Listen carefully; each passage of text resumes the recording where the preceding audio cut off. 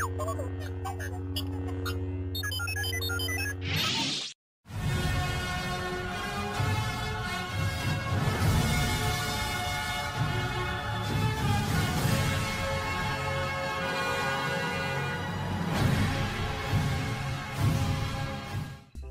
back to the channel, guys. Crypto Lightsaber, and I just thought I'd give you guys an update. So yesterday we talked about Swipe, SXP, and how I said that we were going to get a breakout, or it looked like we were going to at least. Obviously you can see that that has played out, and we're seeing roughly about a 40% increase since then. All right, I believe that it's got a lot higher to go.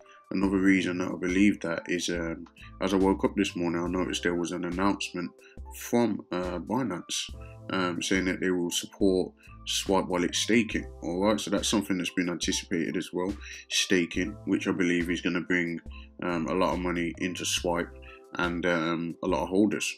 Okay, obviously you can't stake without holding your crypto, so yeah, that's definitely something that will may have an effect on the price action to the upside as well. They wait for a good chart setup and then they drop the news. All right, so obviously you can see we're getting this breakout, I'm going into price discovery, so it's just a perfect time for Binance to drop that news and say, look, you know, we're supporting staking from the wallet.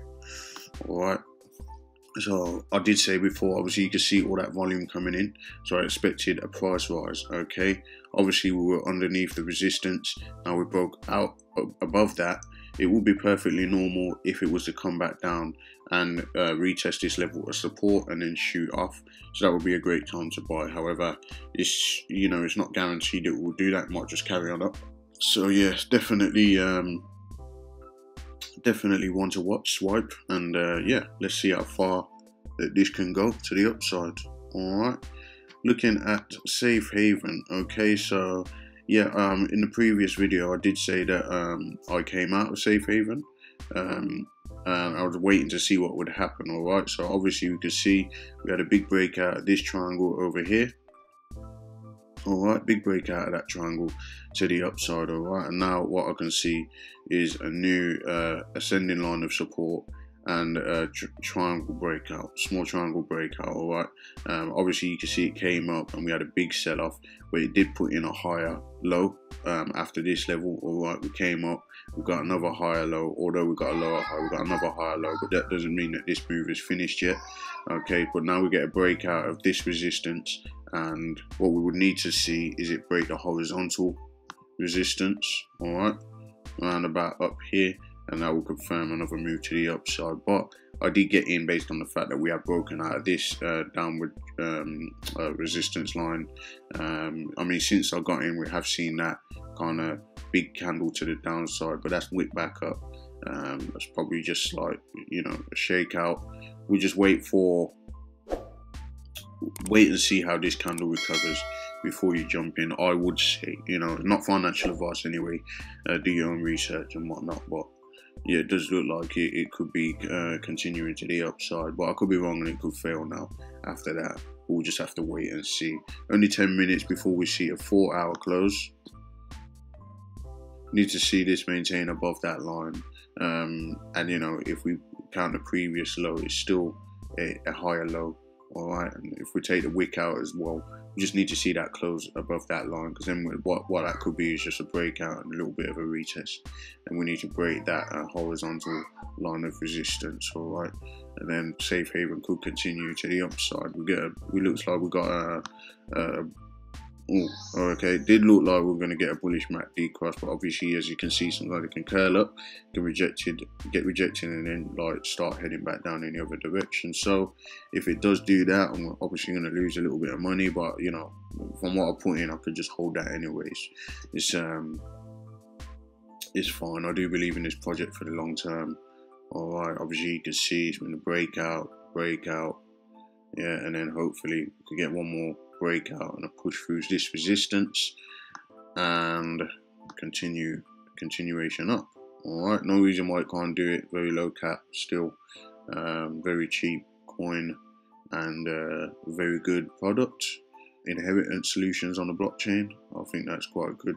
And now let's have a look at Sparkpoint. All right, now Sparkpoint hasn't disappointed. Of course, we were getting in, I was getting in over here, guys, I said to you that you'll be able to pick up some cheap Sparkpoint, and it did look like it was leveling out for support. And since then, we've had quite a large move, which has taken me into very, very nice gains. About 155% overall before coming back down, still up like 113%. So that's, you know, that should have made you a little bit of money if you bought into that. I do believe that it's going to continue up, rather than seeing, okay, so over here you can see before, after it came down, it didn't quite level out for support. It was just a little bit of a bounce. So we see it come down, we see that you get that little bounce, but then what it does is it comes back down, and then it goes back into accumulation. All right, over here we saw the big rise, we see it come back down, but then we find support.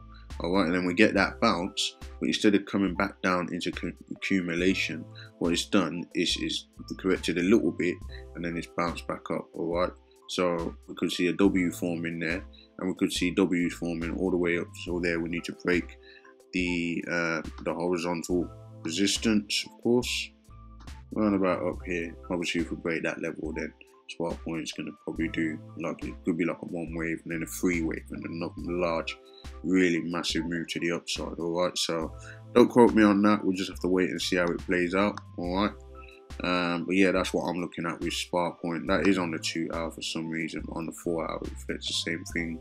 You can see it holding the moving averages, and we'll see it hopefully continue to the upside. If we pull out the indicators, let's have a look.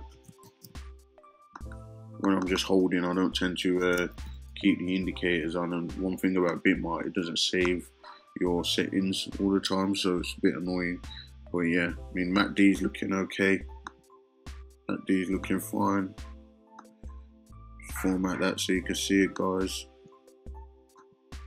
Yeah, MACD's still in the bullish zone. Obviously, the momentum is kind of could get a little bit of curves down to the downside, but then we could see more momentum to the upside anyway. So it's fine. The RSI is in a neutral level, more or less. All right, so yeah, that doesn't look too bad. You know, it's not oversold, it's not overbought, so it could go either way. But like with the accumulation to the upside, you know, it does look more, you know, probable that we could get a continuation to the upside. If you look at the accumulative swing, we haven't seen no big move, no big stretch on the line chart. So yeah, it does look kind of all right, and I'm, you know, hopeful that this will continue to the upside. All right, guys. So yeah, it's just a quick update this morning. All right, like, comment, subscribe, and I'll see you again in the next one.